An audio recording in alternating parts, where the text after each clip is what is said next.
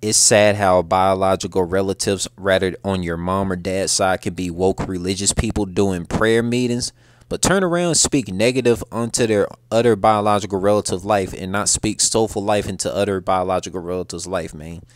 You see, I have to fight myself to eat and drink nutrition just from battling all these spiritually dead, dysfunctional people in general that's not blood related to me in general, that can't relate to me, and I feel alone as the only spiritual soul being in an evil masonry judicial system society. And that's a battle that spiritual dead zombie biological relatives on the mom's side don't comprehend and will never get what I face. That's why I don't talk to majority of biological relatives on my mom's side, because a lot of them are hypocrites to do prayer meetings, and they don't want to be negative around the relative that isn't a slave owner society zombie who's spiritually in tune. And I know that feeling way too well, being a celestial, spiritually in tune source octopus of the biological family that's full of spiritually dead sheep that can't relate to me.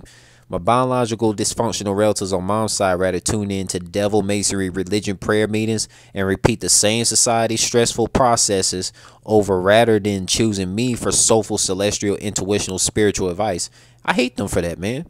And prayer means pray as well, so I don't like that soulless curse word. And dysfunctional biological relatives on my mom's side rather hear evil masonry curse prayer meeting teachings that's harming their gene pool frequencies rather than tune into their spiritually in tune biological relative that's connected to the godly, celestial, and extraterrestrial multiverse intuitionally sources that exposes the demonic indoctrination forces. When it comes to dysfunctional spiritual dead indoctrinated biological relatives who be against their own functional spiritually in tune blood relative, from my experience as a targeted individual that's against the slave owner narcissistic masonry society systems, I don't feel like family. I don't feel like family to the dysfunctional spiritually dead blood relatives, and they don't deserve my ultratarian, intuitional, genius, wise, godly, intelligence frequencies of life. And I'm not appreciated by no spiritually dead, religious, dysfunctional, masonry, devil, slave owner, Jim Crow influenced blood relatives. Rather, it's the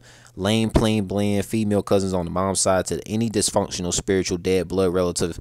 There's so much of fiends for drama, chaos, and not addicted for detaching from the fucking slave owner teachings, man. And it's another reason why I don't associate with dysfunctional biological family, because females in my biological family on the mom's side are what are with that spiritual dead masonry way of thinking, always causing drama when they don't realize it because they've been so negatively dramatic for a majority of their life.